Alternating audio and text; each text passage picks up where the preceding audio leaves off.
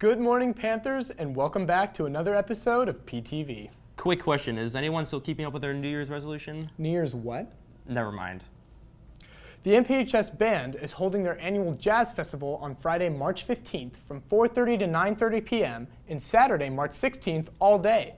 Come see the Newry Park Jazz Ensemble compete against another local jazz band and watch a special performance by the famous Jeff Hamilton Trio. Not to mention, there will also be delicious food. Talk to any band member for more information or visit the band website at nphsband.org. Thomas, I'm really proud of you going through that whole announcement without using jazz hands. The Instrumental Music Department's annual spring concert is coming up on March 5th. Tickets are $10 and begin at 6:30, with the concert beginning at 7 p.m. Come support the band and your fellow Panthers while listening to performances by the concert band and jazz ensembles. The classic 18-hour theater festival is Saturday, March 2nd. Sign-ups close tomorrow, so if you're interested in writing, directing, or acting, be sure to sign up. If you don't want to participate, you should definitely still come see this amazing theater production. Tickets are only $5 and the show starts at 8 p.m. It's pronounced theater, Thomas. That's exactly what I'm saying. No. All the teachers at MP work so hard, and it really shows. One of these hardworking teachers is Miss Kaufman, the American Sign Language teacher and cheer coach. AJ got to sit down with her and see how she does it all.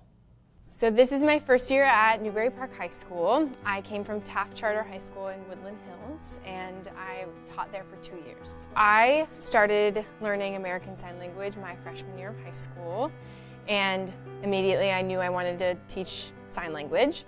So I went to Moorpark for 2 years and took my undergrad there, and then I went to Cal State Northridge and was there for 4 years.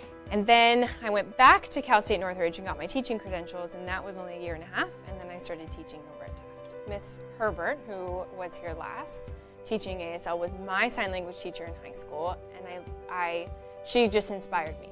Everything about it, she inspired me. And then once I learned more about the culture and the people and the language itself, I just loved it. I thought it was beautiful and incredible, and I wanted to learn everything I could about it.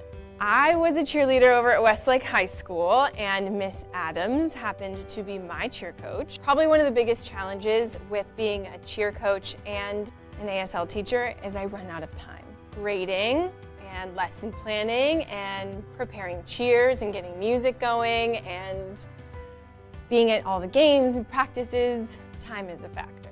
One skill that overlaps in both is facial expressions.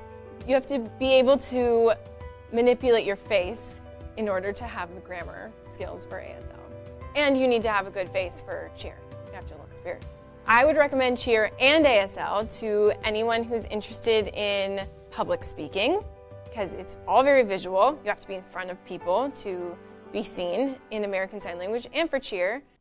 Truly a modern-day superhero. Thanks for all the hard work that you do. Come to Interact Club K9 for Warriors benefit concert next Saturday, March 9th. 2:30 to 5 at the PAC, and watch some talented students from different high schools in our district. Tickets will be sold at the door for $10 for students. All net proceeds from the event will go to K9 for Warriors, a nonprofit that saves dogs from shelters and trains them to work as service dogs for veterans with PTSD. Doggone it, that sounds like a great cause. Lip Sync Battle interest forms are now available to pick up in the office. Make sure to fill them out and return to D31 by March 1st. And that there ends the episode. Make sure to follow our Instagram and Twitter at MPHS Panther TV. Go check out all the groovy stuff we've got on there. Remember to catch us next episode. Same Panther time, same Panther channel.